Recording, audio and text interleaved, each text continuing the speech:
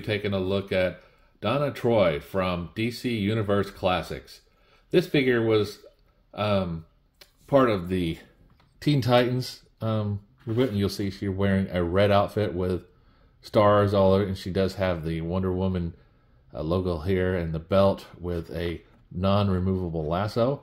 She does come with a base stand that says Wonder Woman on it, which is nice.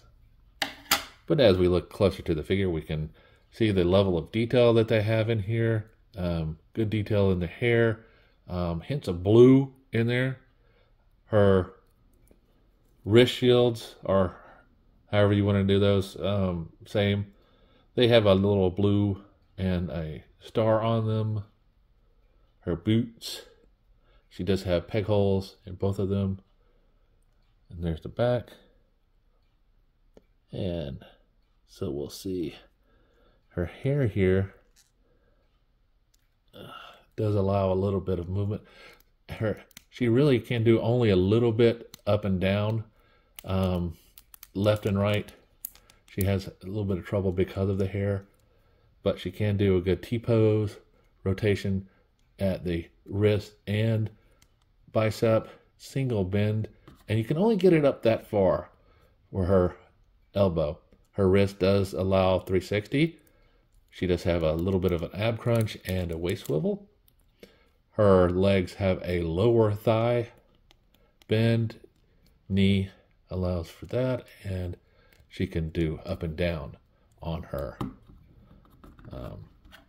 ankles. So as we set her back on the stand, bring in Hazmat Suit Batman, and also bring in Duke, and we see that she does fit in better with the 6-inch line that they're currently doing for G.I. Joe Classics. Do a height and wet check on this figure. We see that she does come in at 6 ounces. And for a weight check, we'll see that she comes in at 2 ounces.